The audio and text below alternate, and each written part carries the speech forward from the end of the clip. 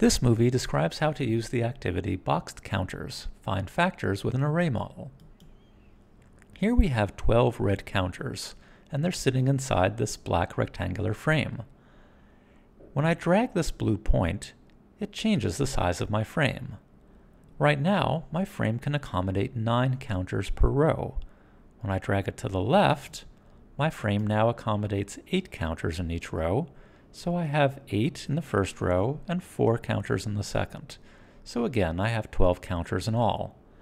No matter how I drag this point to change my rectangular frame, I always have 12 counters. Here's an interesting arrangement. I have the same number of counters in each row. I have a 3 by 4 array. 3 and 4 are both factors of 12, and 3 times 4 equals 12. If a 3 by 4 array fits all of my counters, then so should a 4 by 3 array. That works too. I can look for all the different ways to fit my counters completely inside of the black frame. 2 by 6 and 6 by 2, and let's not also forget 1 by 12 and 12 by 1.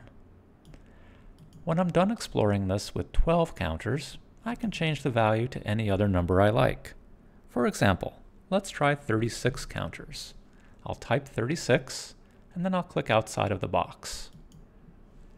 I'll move this blue point, and I see that I can arrange my 36 counters like so that I have a 6 by 6 array with 36 counters, which by the way shows why 36 is called a perfect square.